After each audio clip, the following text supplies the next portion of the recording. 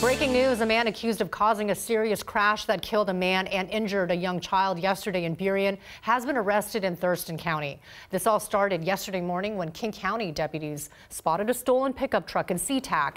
When the suspect noticed law enforcement following him, he sped off and then crashed into another driver on 128th Street. This was between SeaTac and Burien before taking off.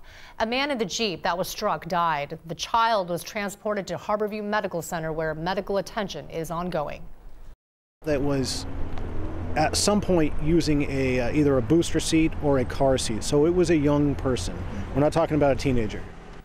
This morning, troopers spotted the suspect in a stolen Toyota Corolla in an I-5 rest area in Tumwater with the suspect sleeping inside. He was booked into the King County Jail.